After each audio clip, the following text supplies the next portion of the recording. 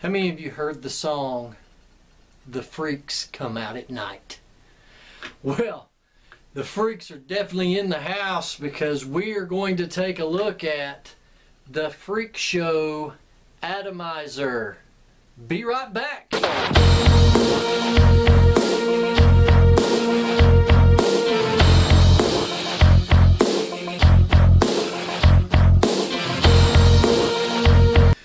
What's up, vape heads? DJ B, and we are back at Big Time Vapes. We're going to be taking a look at the Freakshow Atomizer, and there's been a number of reviews that's been done on this particular device, but let me tell you, I am a huge fan of the Freakshow. So what we're going to do is we're going to jump down into the ditch down here, and I'm going to do some close-ups of this device. Then we're going to come back up front screen, we're going to vape on it, talk about it, and how much you might have to pay for this. So let's do that right now.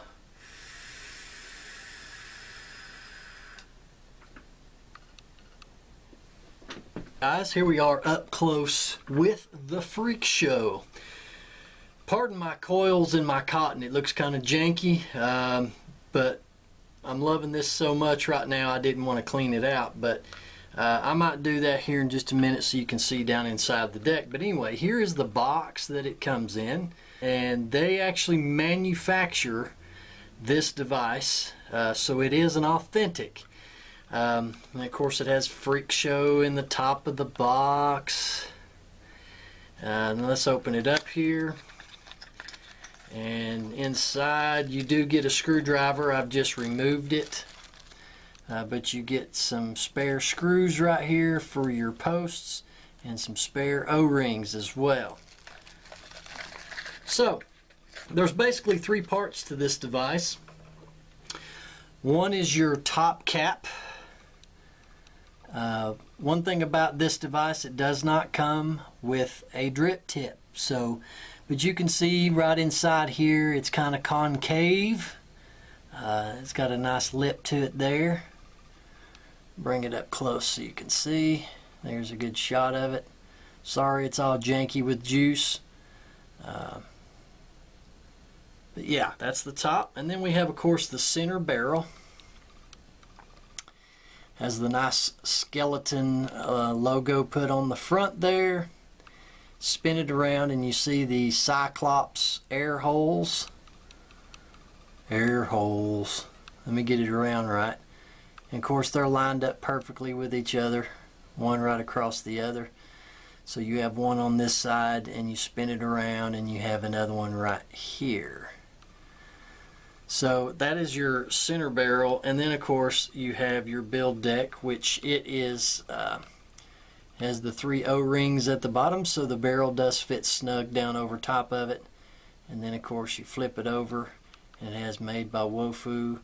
And it has your serial number listed there, center pin there, and then of course your posts are used with a little Allen wrench, or kind of like a, it's not a star bit per se, it's Allen wrench. There's some that has like a triangle shape, but what I'm going to do, since I've already got this up close, is I'm going to go ahead and pause it right now. I'm going to clean this out because I want you to see down into the deck. So we'll be right back. Okay, now we're back and we have an up-close view of the deck itself. And guys, I apologize, I don't know what gauge of Canthal and I've used on this because I've coiled this thing up about a week ago and I forgot. But I wanted to show you this thing up close. Hopefully you can see this with the coils left in. Right here, I'll bring my pointer in. This area right in here is your airflow channel, and right over here on the other side where my pointer is also another airflow channel, and these directly correspond with the airflow right down here in the side of this thing. As you can see right here, your air channels on this side, and then we flip it over and there's your air channel on this side. that totally lines up with both of these air channels on the top here right underneath your coils. That's why it's important when you build on this that you try to get your coils as much over center of these things as you can. If you notice, mine are a little bit more to the inside, but I need to adjust those. Now, right down underneath here next to where your leads go in this is your juice well all the way down in through here, on this side as well as this side. And how I drip on this is I tend to drip right down into the center over this center post and let it run down into the well in between. It's okay if you freshly wick this to drop a couple drops right on your coils, but if you over drip onto these coils, it's going to leak and drip right down into your airflow channel, which is seated right beneath it. So always, when I drip on this, I'm careful to drip right here into the center and then let it all flow down in here into your juice well. It's a fairly deep juice well, and then of course when I cotton it up, I let the cotton, I pack the well up down here with your cotton. Now, this is also an Allen screw or an Allen wrench, which they provide you for these posts.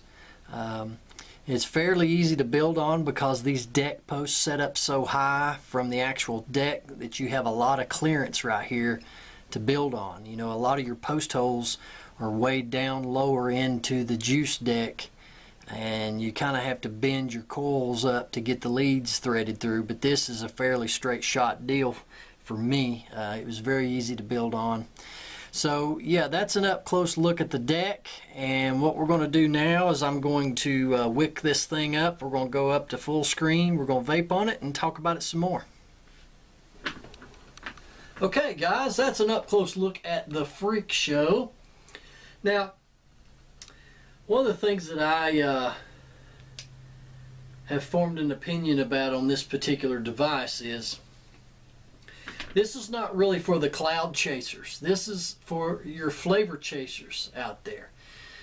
So if you're a flavor chaser, this is going to be a great fit for you. This is not considered, in my opinion and my experience with this device, this is not something that's going to give you huge cloud production. However, the flavor is very awesome. Very awesome? That sucks. Why did I say that? This flavor is just awesome. There we go. Yeah, so I'm a big fan of the Freakshow.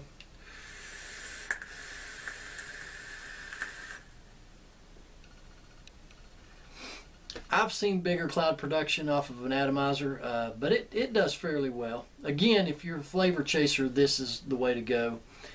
And I've seen these available. Actually, there's a version 2 already out. I've had this less than a month, and there's already a version 2, which is totally on the barrel, has got carbon fiber on it. But anyway, you can find this device anywhere from 20 bucks up to $29. So hey, if you're on a budget, this is a fantastic atomizer at what I think to be a fantastic price.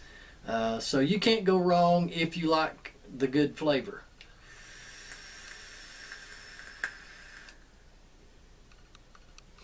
And of course, the device I'm using is the Cloudport T6, which is a 100-watt box mod.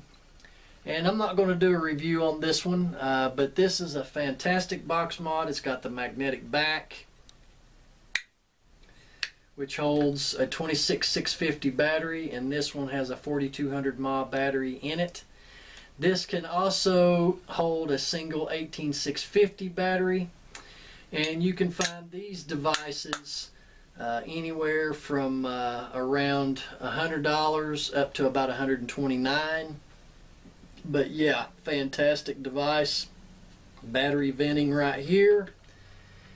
And then we have battery venting down on the bottom, which you may not be able to see on camera. But yeah, it's just one of my other mods, box mods in my collection. So anyway, Freakshow, let's vape on it one more time and we'll get out of here.